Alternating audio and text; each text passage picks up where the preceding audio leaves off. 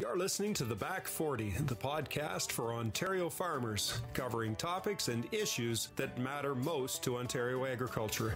Brought to you by Trillium Mutual Insurance, bringing the ag community together one podcast at a time. I'm the host of The Back 40, Mike Brine, agribusiness specialist at Trillium Mutual Insurance.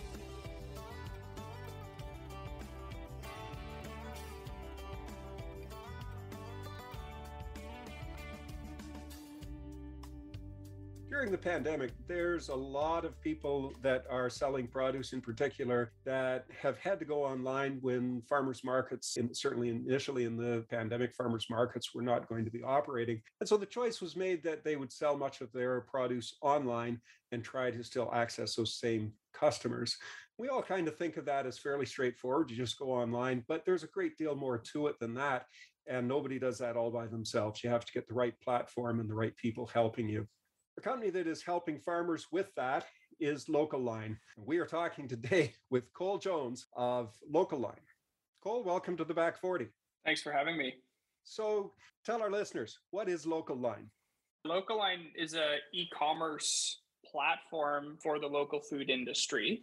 We help small family farms that sell all kinds of products, list their products online, and digitize their order fulfillment processes. So if you're a produce farm or a livestock farm and you're selling to households, or you're selling wholesale like to restaurants or grocery stores, Local Line is the system that you would use to power those orders, to manage your inventory, your deliveries, your payments, all of the things that come with being able to sell online and sell direct to a customer.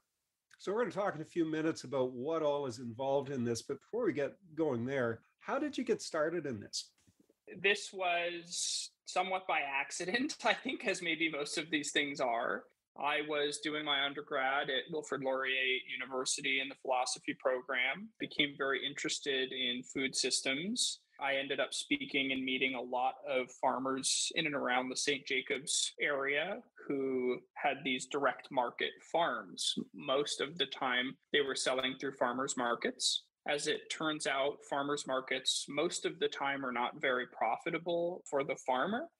And so the origins of our company were kind of just becoming friends with a lot of these Mennonite farmers in St. Jacobs and just trying to think, is there a better model? What would it look like to have a more profitable way to sell those products? And ultimately, it snowballed into the system that we have today.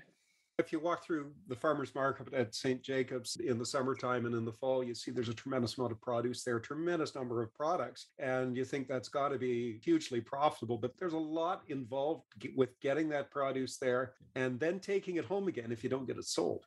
That's the thing, right? It's not to say that they are unprofitable. It's more just that they're a little bit of a necessary evil in a lot of cases for these farmers, because it's kind of the only outlet that they have where they can go find customers to buy the products. You're completely correct. I mean, on market day, you're up super early, you're loading the van with products, you get to the market, you sell what you sell, you end up bringing some home or trying to give it away.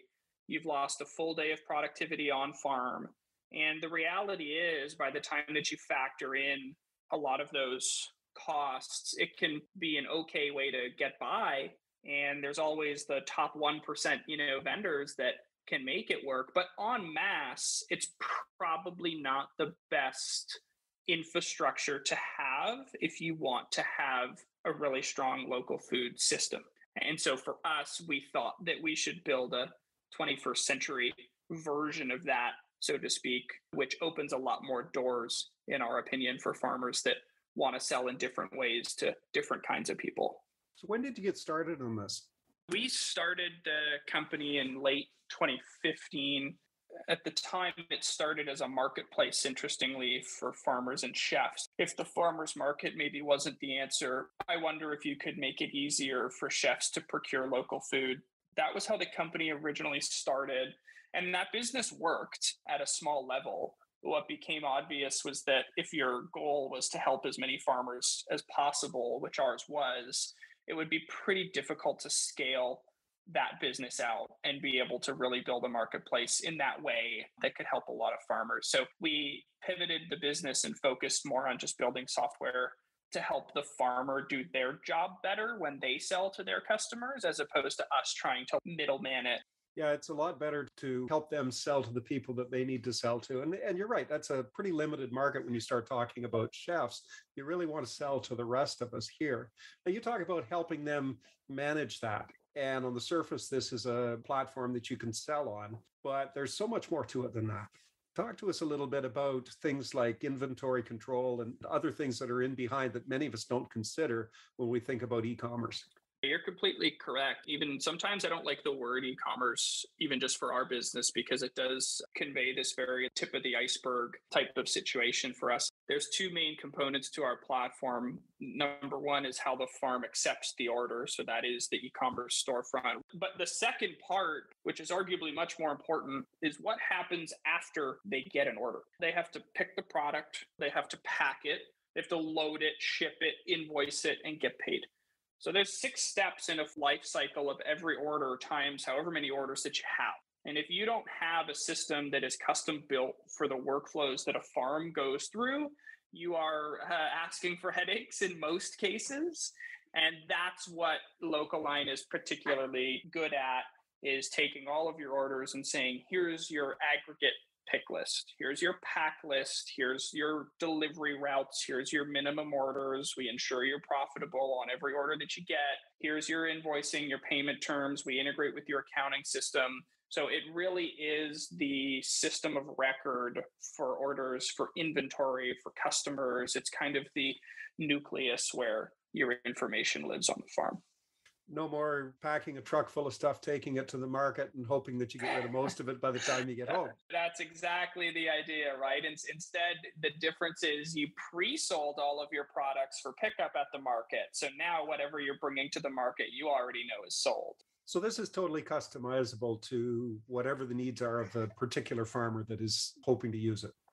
Our team spent a lot of time thinking about that. It was really important for us that you don't come out of the gate too hot and pick the wrong features for different kinds of farmers. There was a lot of research and time and frankly relationship building that went into building a platform that can work just as well for beef farmer as it does for produce, as it does for cheese reseller or beverages or a baker. Localine is built for anybody that is selling local food, whether they're selling it because they produce it or they're reselling it.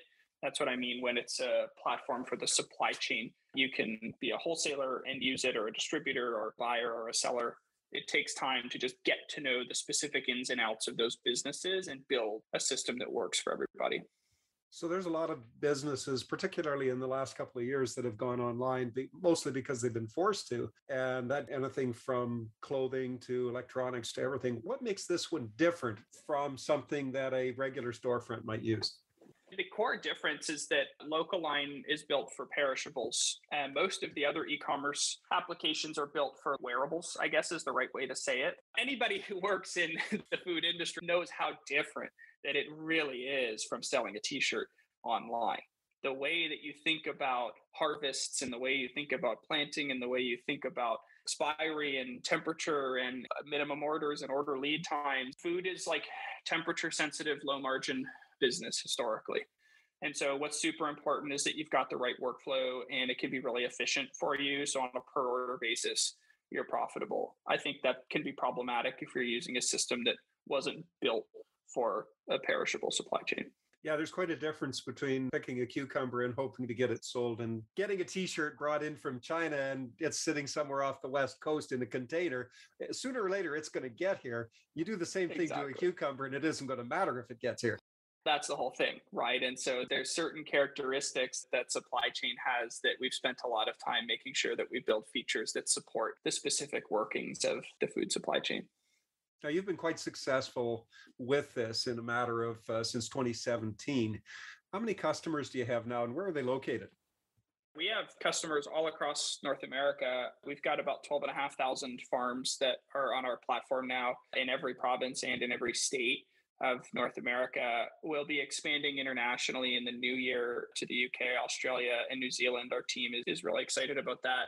farming, as we all know, is a tight-knit community. And so our company does tend to grow mostly through word of mouth, where a farmer in an area will use it and enjoy it and tell their neighbors, which turns into more farmers in other areas using it. We tend to be very dense in Ontario, of course, where the company started. We're very dense in BC, pretty dense in Nova Scotia, California, Michigan, New York. So you tend to get pockets, but there's farmers across the continent that are using the software. That also coincides a lot with the areas that do produce a lot of produce. Like if you talk about BC and Ontario, certainly those are areas that produce a lot of produce at this point in time, whereas someplace like Alberta, for example, it's not as common.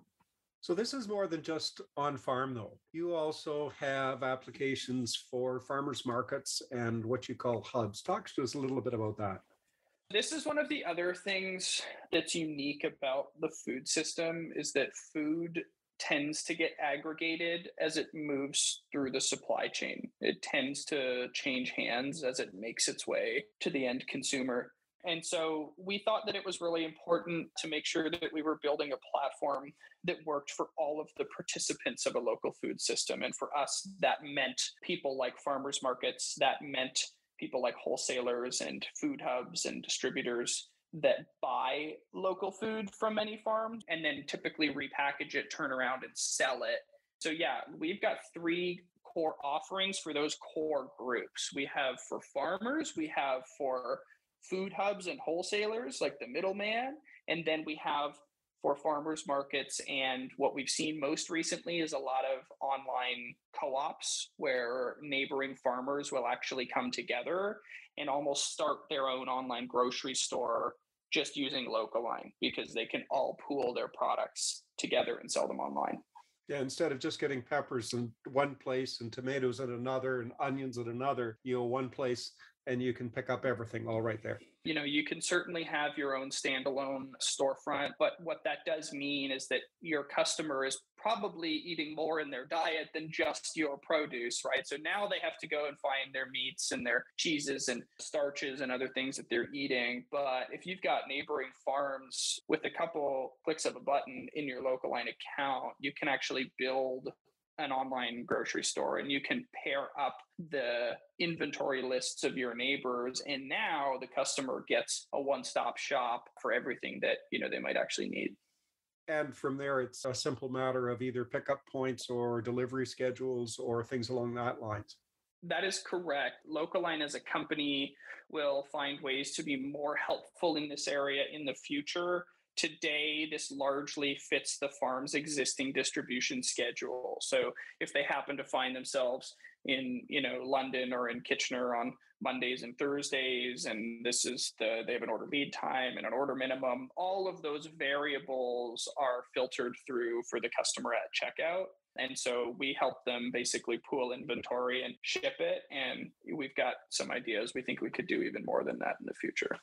So what does the software for the farmers market look like here, and what does it do? We've got the food hub, I understand, where you're getting the food all into a grocery store type operation there. Farmers markets are a little different. What's the software like there? It's really literally an online farmers market. So a farmers market is effectively like a co-op. They're an organizer. So they organize a space for multiple buyers and multiple sellers to do direct business with each other. Their role is to bring them together, not to be the facilitator of all of those transactions. They're not like a wholesaler sitting in the middle. And so you can imagine in their Localine account, they are the organizer. It's like they're organizing a party. They can add any of their farms or vendors that they'd like. They can find new ones on Localine.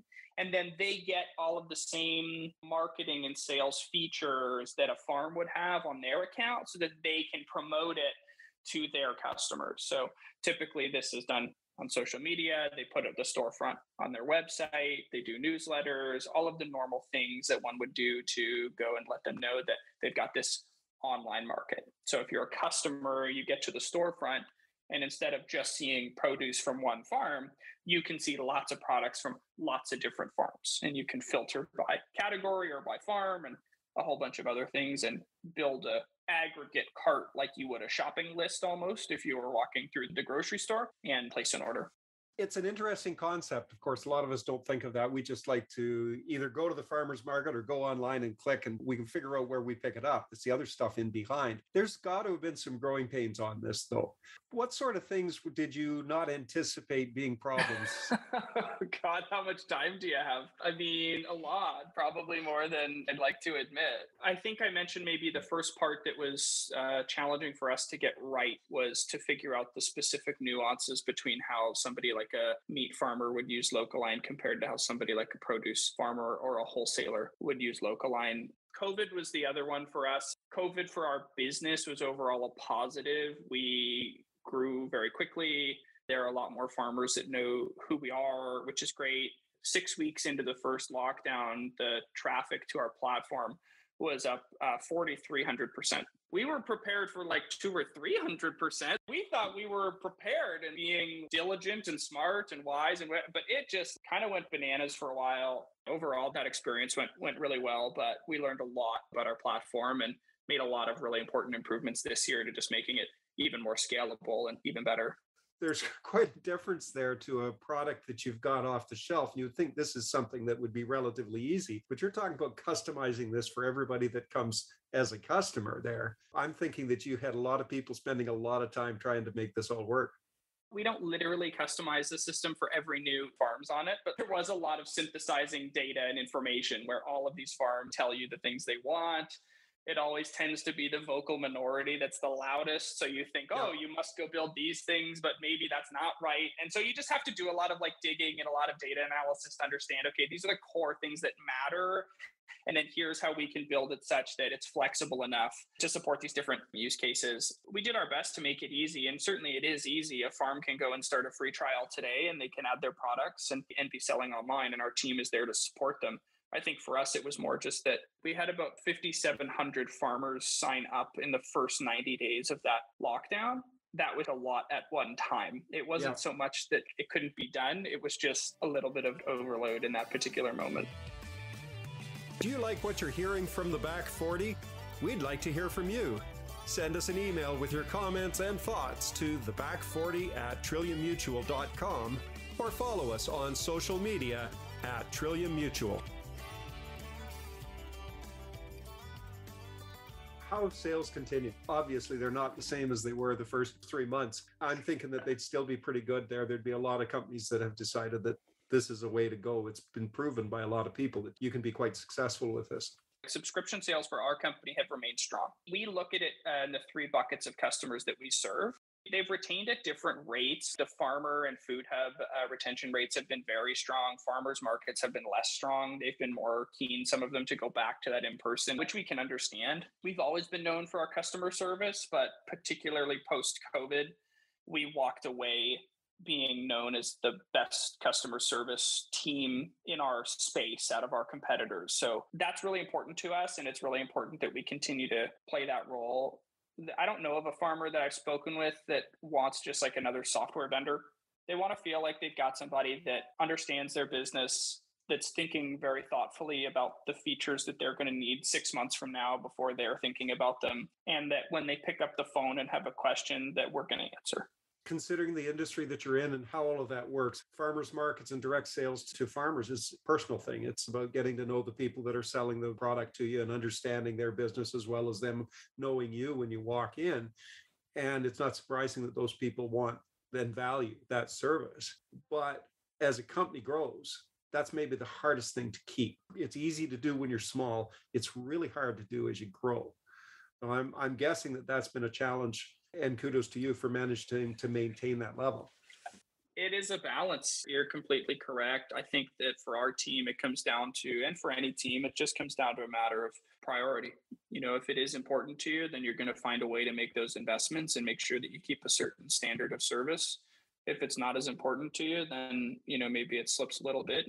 You know, the reality for us, the way that I think about it as a business person is that every happy experience that we can invest in with a farmer, there's a greater likelihood that they refer other farmers to us. On the one side, you can think of your customer service as a bit of a cost bucket. In our business, I think that it's a big revenue generator. It does a lot of marketing for us if we just help farms do good work and help them be successful. From a philosophy standpoint, too often we look at it as a cost of doing business rather than it's really part of the product. It's part of, as you say, what sells. It's part of what brings new customers in. It's part of what keeps people there. And the last thing you want to be is the cheapest on the market and following through and saying, oh, well, all it is price. There's got to be that service component to it as well. It's much easier to invest in that level of service when you actually enjoy building relationships with the people on the other end of the phone. So, from a personal standpoint, this is obviously more than just a job to you. Why is this your passion? Why are you so driven by this business model that you've come up with? I just don't really like where the future of food is headed without a platform like this that can digitize and then unify all of the small family farms out there. I think that's probably the only way that the food system gets a fighting chance. Otherwise, we're going to wake up and all of our meat will be lab grown and show up in like a tuna can or something like that. I don't know. It just doesn't feel that inspiring to me. There's a tremendous amount of downstream secondary benefits to the world if you can help family farmers secure their future as independent entrepreneurs. I think there's a lot of good that can come for the environment, a lot of good that can come for people's health when they're eating better foods. I think a lot of good that comes for rural economies and for jobs and community. I just think it's a really worthy cause. I think that farmers are really good people. It's interesting you mentioned that because a lot of the grocery stores are controlled by large corporations. And you walk in there, and I know in several that I frequent, you walk in and there's a couple of tables of in season local produce, and that's it. And the rest of it all comes from wherever they get it from, wherever they can get it. They're looking for large operators to bring them that food. And I think you're right. I think there's people want that local connection. Certainly, the farmers market in St. Mary's, where I go, is busy every Saturday when you go into it. I don't blame the grocery stores or the big distributors. Nobody's doing anything wrong. And I always want to be careful. I don't like it when people say the food system is fundamentally broken. For the most part, it does an incredible job. So let's just like give credit where credit's due. There's nothing. Absolutely. But I do believe it's a pendulum. I do believe that we should, intensely try to solve today's problems in the food system. And to me, I think that the best thing that we could do is leverage technology to try to make local food as accessible as anything else that you're going to go find. Even the whole idea in general of globalization and of economies of scale, the bigger the better. I think a lot of that had an opportunity to be revisited during COVID anyways. And we maybe did learn for the first time that centralizing everything is maybe not the smartest way to build things. There's been a few problems with that, yes. And so this is like a good thing to just talk about. And if we all believe that we want better food and better economies and healthier people and healthier environment, what are we waiting for then, right? I think that's what our company is ultimately trying to do, is if you can get enough farmers on this platform, there's just a lot of positives to the world. And there's a lot of people out there that, from a consumer standpoint, are thinking along the same lines there, that particularly during the pandemic, I've talked to a fair number of farmers that have said their business has never been better. This has really driven a lot of what they can sell because people are looking for those local farmers. I've told on March 14th, I walked into our grocery store here, and for the first time in my life, there were empty shelves. And I think people were affected by that. I think people were saying, you know what, maybe we should be looking locally to find people that will supply us. Yeah, I think so. And that's just really hard to do if all of the farms that are out there are running their businesses on like sticky notes and spreadsheets and not actually accessible. I do think that there's a really important need to almost view Localine as a utility, as an application that can get source data collection from the farm that gives everybody an opportunity to see what's available and who has it. I think that there's even just a lot of good that can come from something like that. Oh, we've seen it in other products, right? Like there's a lot of other, you talk about the idea that you can go online and find this stuff. Why not food? Everything else is available. Why not food? Food is actually the least digitized industry in the world. I believe that. Enough. This is according to McKinsey. McKinsey does these studies. I think it's every 4 years, and they rank agriculture as the least digitized industry in the world. Those are kind of like, I guess, the final frontiers. I don't know if that's what you want to call it, right? Of digitization. I hope we get to play a small part. we talk about where the future goes. Where's the future going for Local Line? What have you got coming down the pipe? I think about two things a fair bit these days. I think about what we can do to help farmers outside of just building software.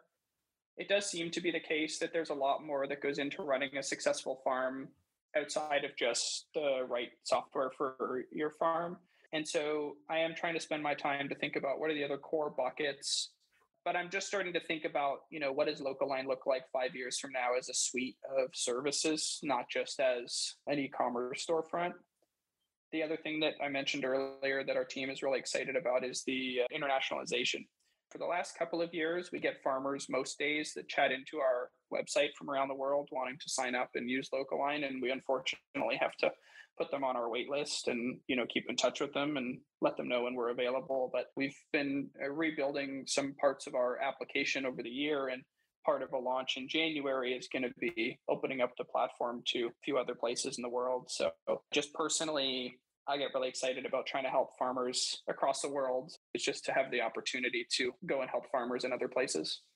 If it works here, there's no reason it shouldn't work elsewhere. And if you have the solution, you might as well be the one to provide it. It's such a dangerous assumption, but I agree with you. I agree. I don't know. I feel like, everything that we hear from these farms in England or in Ireland or Scotland or wherever is like, yeah, like it's the same thing. So yeah, we hope that it transfers well. Well, we'll have to talk to you again after you've had a chance to run that for a little while and see how successful you've been. I'd love that. We've been talking to Cole Jones, CEO of Local Line on the Back 40. Join us in 2 weeks when our guest will be Martin Pochtaruk, and we'll be talking about solar panels and greenhouses and how one company is harvesting both crops and electricity from the same area. That's in 2 weeks on the Back 40.